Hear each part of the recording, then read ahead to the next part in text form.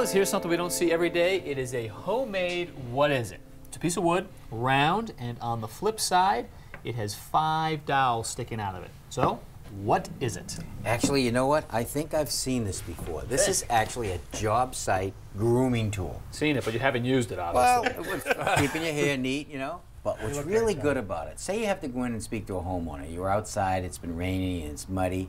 You know, your hair is one thing, but it's the boots. You got to get the goop out of the boots. Oh, yeah, it works really well. Purpose tool. Yeah, you scrape them all off, you get the boots clean, you just touch up one more time. Whoa, after the boots? Tommy, you got a little... You got to hold it down. You're good, you're good. No, I think this guy's onto something.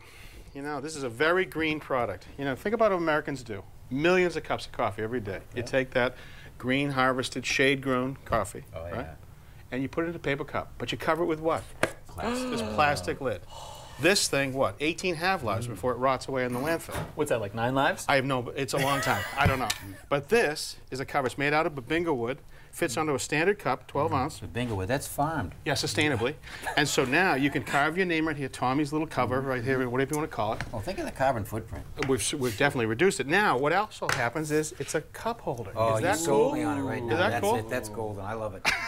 Richard, I got to tell you, you are so green, but you're wrong. I know. You guys all know who Stuart Little is. Yeah, that little Minnie Mouse. Not Minnie Mouse, Stuart Little. That's what I meant. All his friends need a place to gather, so they sit around a little table. It's a table for mice. Yeah, you've heard of mice of the round table, right? Oops. Get out of here. One's more useless than the other. All right, this one actually comes to us. A viewer sent it in, and it comes to us from Charles in Cross Timbers, Missouri. Now, here's the problem that he was trying to solve. You have a random orbit sander, right?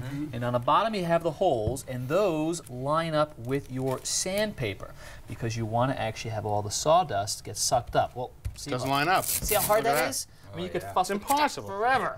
So he invented this, and you put the sandpaper on there, and that's so much easier. Then you take your babinga thingy, and you line it up here at the bottom of the random orbit sander. Voila. Thank you, Charlie. Pretty good.